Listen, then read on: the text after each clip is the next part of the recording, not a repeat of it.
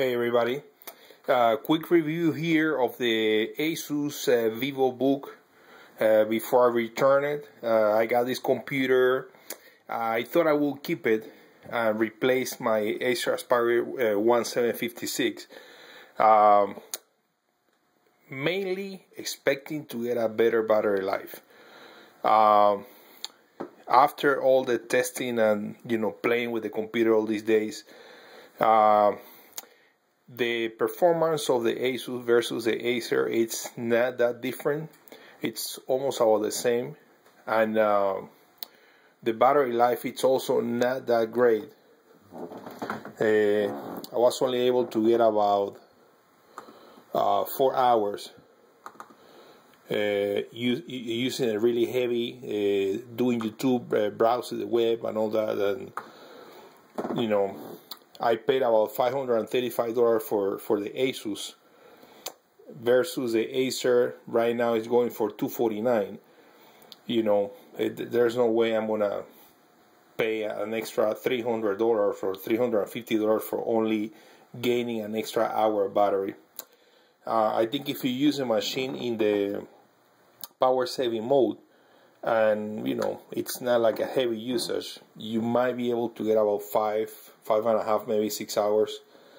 But other than that, I wasn't that impressed with the battery life. The performance of the machine is pretty good though. It has really good graphics, a really nice screen, nice resolution, nice keyboard. The computer is actually really light, really thin, as you can see from the side. On this side, it has a slot for the SD card. It has a dual mic and headphone jack. It has a one 2.0 USB port and the VGA port. On the front of the computer, there's nothing going on. Just the bottom here, some LED indicators. Let me show you on the other side. So on the other side we have the Ethernet port, the charger, the port for the charger, HDMI, the 3.0 USB port, another 2.0 USB port, and the lock. On the back of the computer, there's nothing going on. Another thing that I'm not a big fan of this Asus computer, it's that, as you can see on the back, and actually the guy at the store told me, this machine is actually, it came with 4 gig of RAM. It's expandable to 8. Same thing with the Acer. On the Acer I have right now 8. But the Acer is so easy to access. This machine, I don't know if it's possible to access it, if it is, unless you have the skills or not, you might need to take it to a store or something like that. But you don't get access to, you don't see the battery. Basically, you have to take off the whole back panel to access everything. So, I don't think it's the end of the world. It's not the worst, but I think it's gonna be a little bit of work. So that's one thing that I don't like. Other than that, let me compare these scores right here. So the Asus got 379, as you can see there, and the Acer got 347. So it's not that big of a difference. And when you look at the prices between these two machines, I mean, it's about, like I said, $350 difference. In terms of performance, it's almost about the same. Almost about the same. Let's do a restart on both machines and see if which one comes up first. Let's see. Actually, let's do a restart. And it's gonna be hard to do it with one hand because I'm holding the camera, but let's see.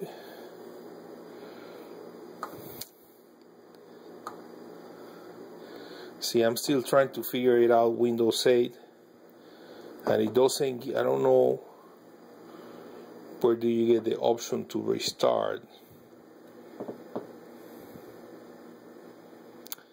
Sorry guys, probably I won't be able to restart because I don't know how to do it, but let's open browsers and show. Look at how fast the Acer works. So let me open things. So look at that. Look at that.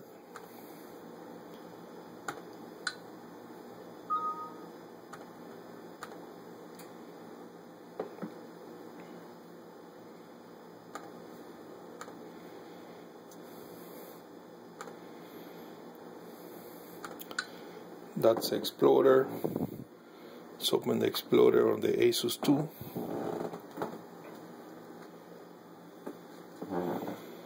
Let's go to there's this website that I checked that is really heavy, and as you can see, loads the website really quick. Zoom in and out really fast, nice. Access some galleries there. Boom, right there. Page is already displayed. Go back with the touch. Access something else. Quick, right away. Let's see with the Acer.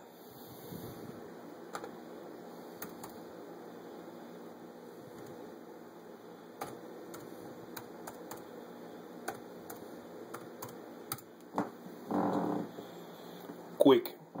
The Acer is quick too. Let's open a gallery. See, right away. Let's go back. Try a different gallery.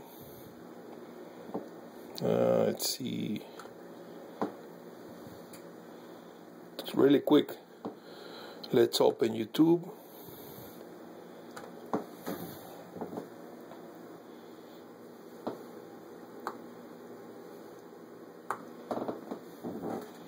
See, like I told you, both machines work almost the same. I mean, you might not even notice the difference between one or the other as far as the performance.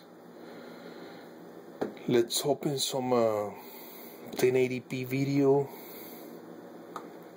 Let's see, maybe this one right here. Aaron, I was able to save you hundreds. Yeah, discount, double check. One thing I can tell you is that the speakers on the Acer are the worst. The speakers on the Asus are really good.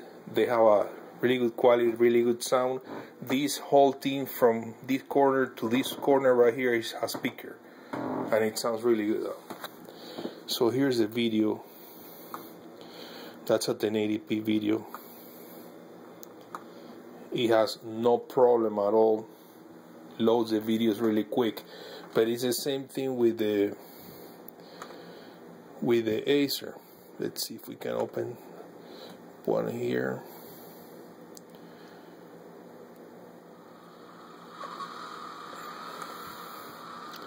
That's a 720, but still, you know. Let me see if I can find something else, or maybe find the same video. You know what? Let's open the Mozilla.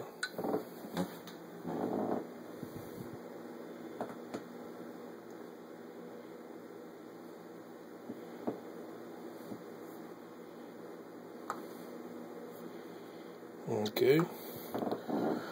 Let's see. Okay.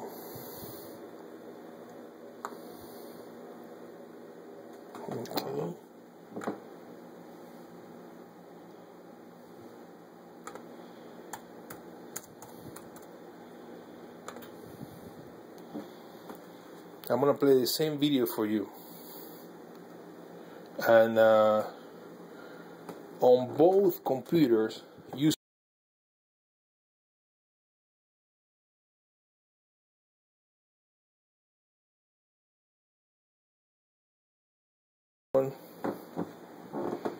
There's this one.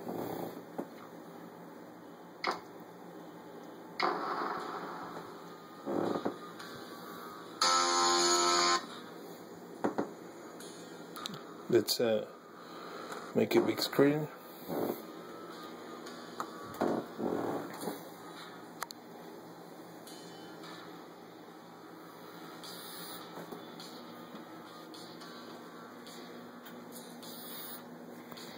I think the Asus has better viewing angles than the Acer, but they are both 720 or high definition screen. Same. Now I'm gonna turn off the volume all the way on the Acer just to compare the quality. So that's all the way up on the Acer, as you can see right there. It's all the way. Now look at the volume on the,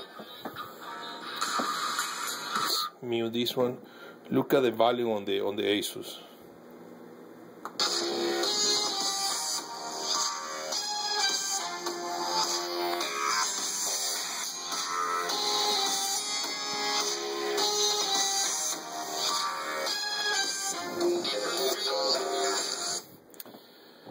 You know what, guys? Let's do a stress test.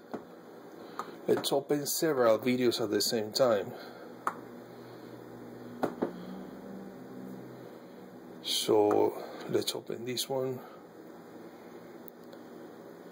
That's also high definition and it's 1080.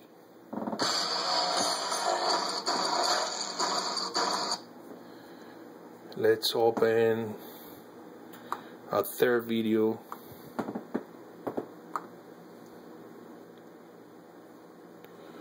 Let's do this one.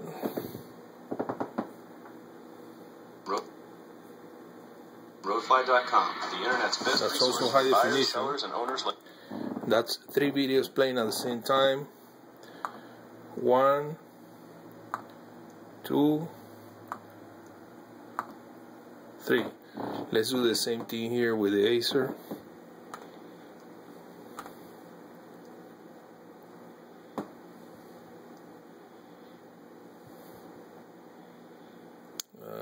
Do this one.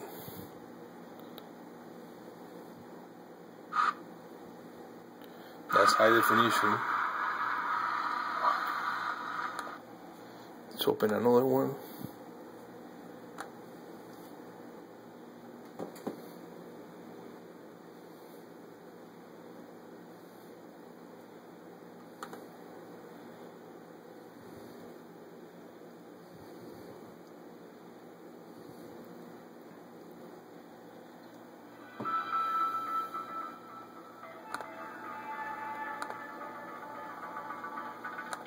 So both computers are playing 3 videos on high definition at the same time right now.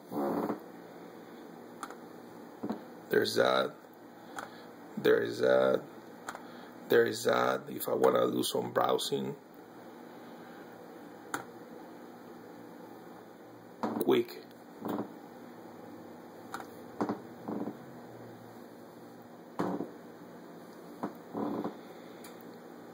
Maybe I can even play open Hulu.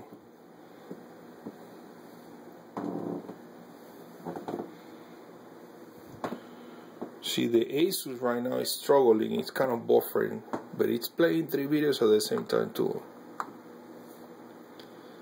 So this one already opened in Hulu. Anyways, guys, I don't want to make the video too long, but you know, like I said, in my opinion, right now the Acer Aspire 1 756 is the best that you can buy for the money. I'm not saying it's the best computer, but the best for the money.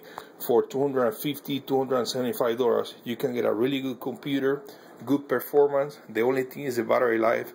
Hopefully they're gonna make an extended battery. This computer is really nice, really light, beautiful computer construction.